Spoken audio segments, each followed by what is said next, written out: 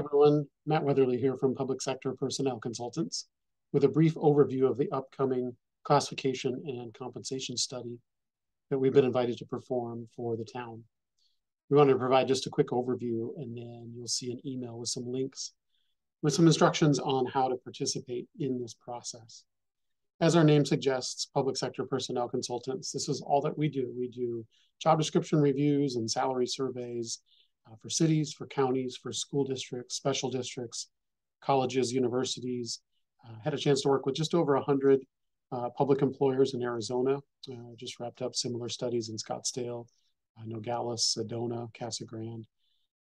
All that experience just qualifies us to ask good questions, right? What factors influence your town's ability to recruit and to retain staff? Who is it that the town competes with to attract and retain staff? And where should we be looking to ensure that we're compensating all of our positions competitively and fairly?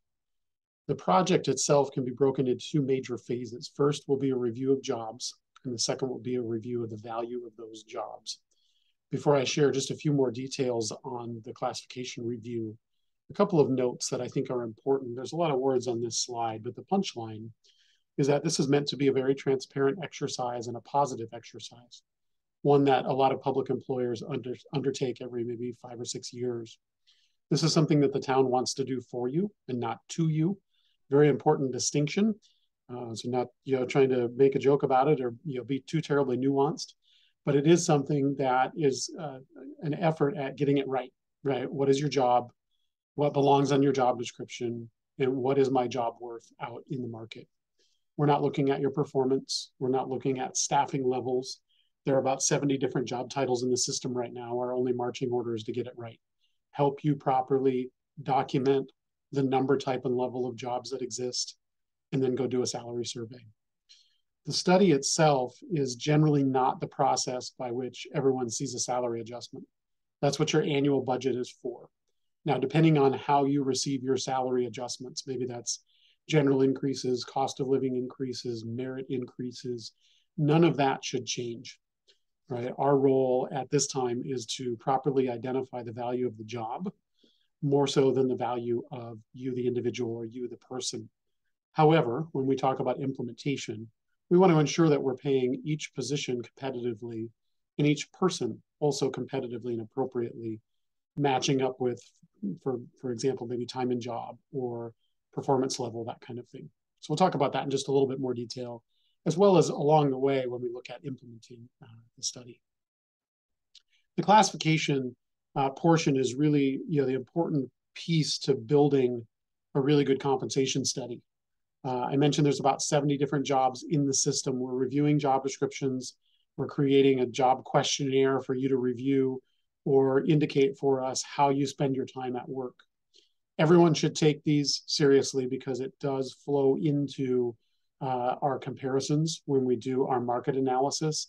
And it also serves as backup information for defending a salary range placement based on the complexity of your job, the assigned duties and responsibilities. We'll be looking at job titles, certainly not too terribly climactic outcomes, but certainly if your job title doesn't make sense, we want to clean that up. If you're performing the same job as somebody that has a different job title or a different job description, we also want to perhaps recommend that those jobs be consolidated to ensure equal pay for equal work. On the right-hand side of our screen share here, the PAQ, the Position Analysis Questionnaire. This is not a writing contest, but it is a document that allows you to review your job description and tell us what you do when you're at work. You can work on these as a group. You can work on them as an individual. You can turn them in either individually or as part of a group. You'll see some screen shares as we will be making this available web-based, so pretty paperless. However, if you prefer to write this out longhand, or if you prefer to work on it on a Word document offline and then submit it that way, we will take the information however that we can get it. You'll have maybe an hour or two to work on them. I would say try not to take more than 2 hours. And then you'll have really about the next 2 to 3 weeks, depending on when you're viewing this video, to complete a questionnaire and have that submitted to your supervisor. Where things get a little bit more interesting is the conduct of a salary survey.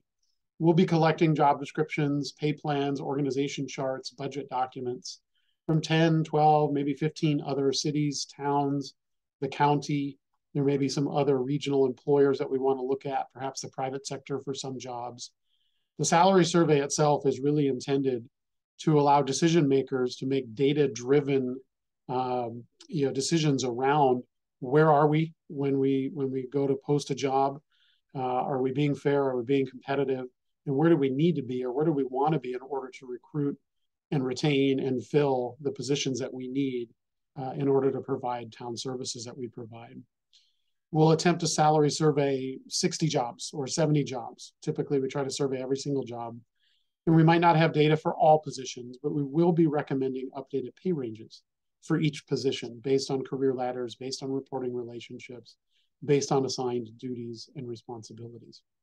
Very common when we do a salary survey, particularly if it has been a couple of years or more, is that out of 70 jobs, maybe we're competitive for some jobs and we've fallen behind for others. The goal when we recommend updated pay ranges is to be consistent. Can we position ourselves to be at market average?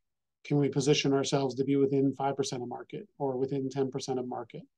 And to do that job by job by job, we need a lot of data, but we want to be as consistent as possible with the application of those study results. And that is why, if you remember on kind of just my second or third slide, I said the salary survey and a compensation study does not typically mean the same thing for everybody, or doesn't result in the same salary adjustment for every person in every position. We may have some positions that are in good shape and some positions that are low compared to market. We need to prioritize those positions that are low compared to market, at least up to our adopted philosophy or strategy of being a little bit more competitive.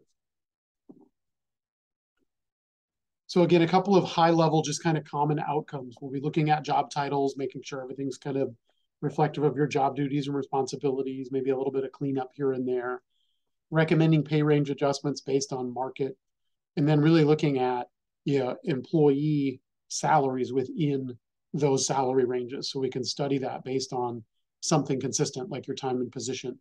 I don't want to accidentally pay a brand new hire in your job the same as I pay you maybe if you've been in your job for 3 years or for 5 years. We want to look at all of that as part of implementation, but again, not intended to replace your annual budget process.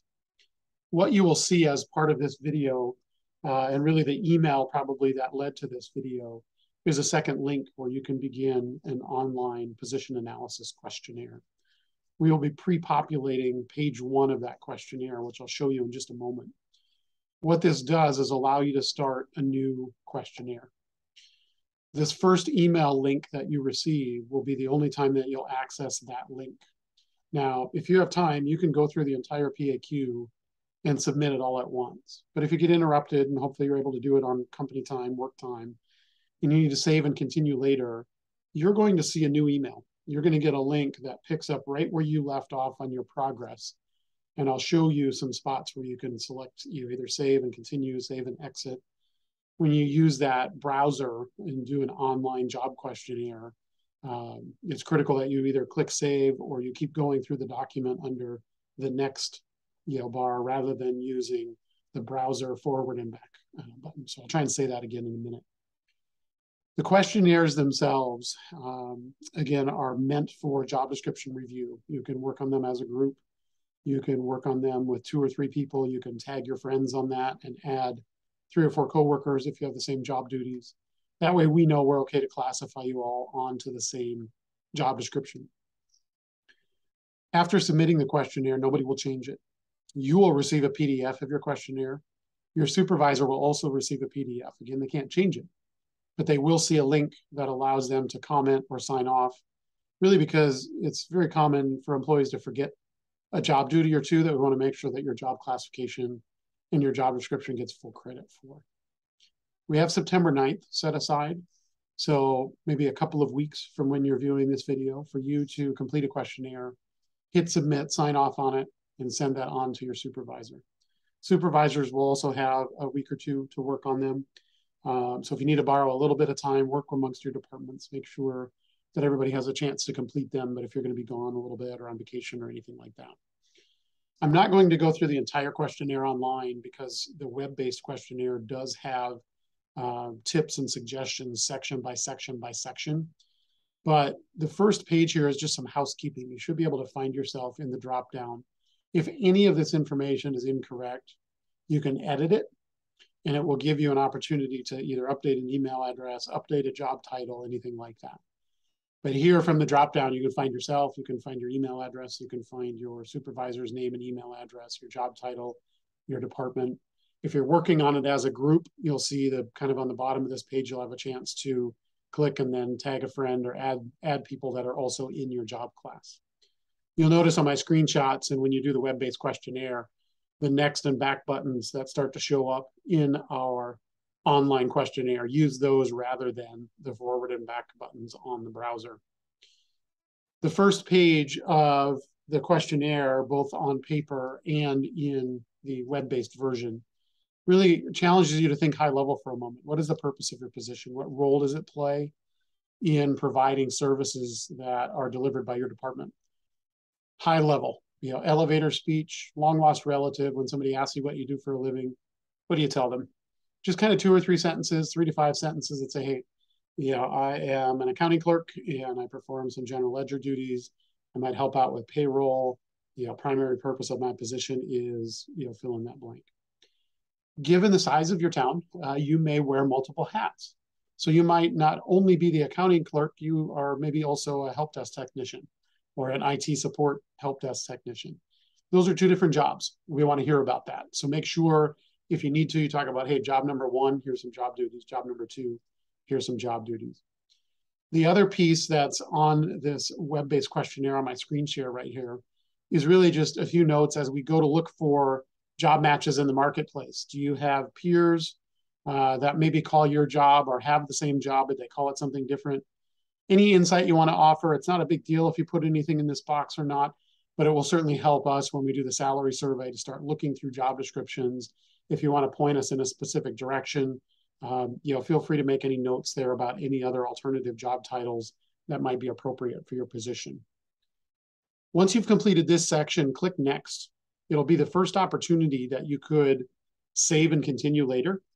But this next page has, in the paper form, 8 boxes. Tell us about 8 job duties. There's nothing magical about 8 job duties. You can tell us about 6 or 16 or 22 job duties. What we're asking for here is if there are tasks that you perform every day, write them down.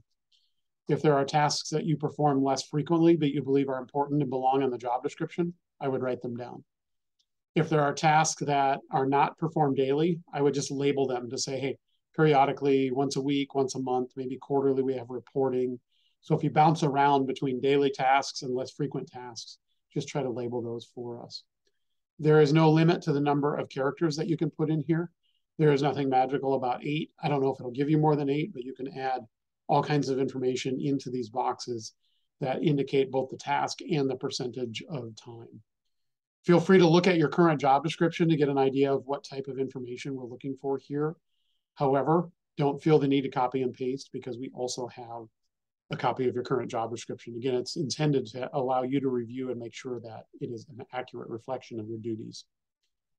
We ask you to write down what you know and what you have to be good at. So if you have customer service skills, problem-solving skills, skill in safely operating a piece of equipment, knowledge of specialized software, knowledge of how to set up and safely create a traffic diversion around a project site, list those there.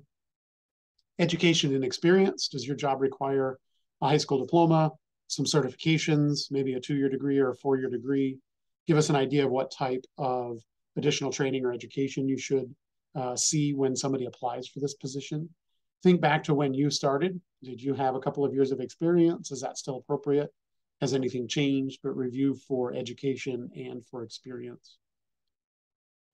Do you make significant decisions? There are some examples here of questions, but just a sentence or 2 is totally fine around how specific your work instructions are when you come to work, how you know what to work on, when your work is reviewed, again, what types of decisions you're making, what can you sign off on, what does your supervisor want to sign off on?